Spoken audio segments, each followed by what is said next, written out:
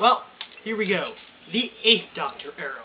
And my original video just talked about the unspectacular movie. But Night of the Doctor happened. Now, I haven't heard the audio story, so in the original version of this video, I just talked about how I only saw the movie and there's not a lot I can say. I had to refilm it because now I have stuff to say. But just from the movie and the minisode, I like the 8th Doctor. He's awesome. I wish that he got a series, and not the gigantic shaft he's been given for the past 17 years. And that's about all I can say on my opinion of the Doctor himself. He got a bunch of companions, Grace Holloway from the movie, and all of the companions that just became canon because of Night of the Doctor.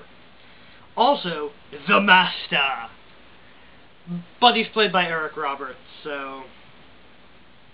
Favorite episodes, I would have to say, I like the movie. It's pretty good, considering what McGann had to work with. In fact, I might even go as far to say that it might be the best Doctor Who-related thing to happen in the 90s. Except for Curse of the Fatal Death, of course. And, of course, Night of the Doctor was amazing. I loved it, and it was probably the best Doctor Who minisode I've seen in a while. If you haven't seen it, go watch it now. And that was it, really. The 8th Doctor was okay. I like him, and I wanted him back for the 50th, and I guess that kind of happened, but I don't really know why we needed John Hurt to do that.